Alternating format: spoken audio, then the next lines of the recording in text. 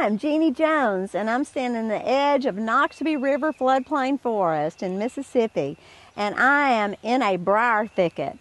I'm surrounded by blackberry, switch cane behind me, and then these beautiful flowers of crossvines. And this is excellent rabbit habitat. The sunlight is penetrating this open gap in the floodplain forest, and all these great plants are growing up. And if it is rabbit habitat, you could shorten that and call it rabbitat.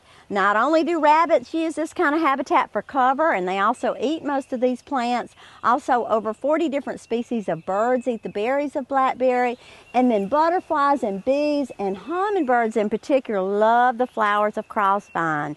And if we had a black bear around here, an occasional black bear wandering through would eat the berries, also take cover in this thicket.